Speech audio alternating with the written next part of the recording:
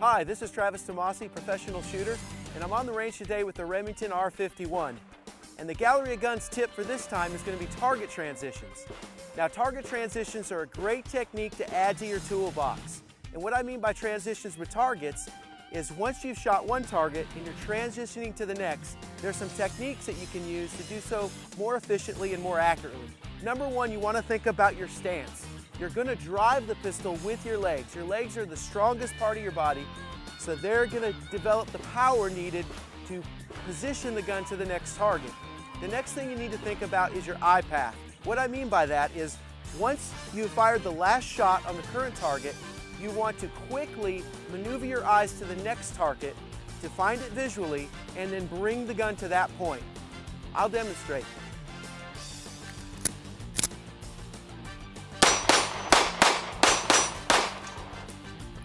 And this has been your Gallery of Guns shooting tip of the week.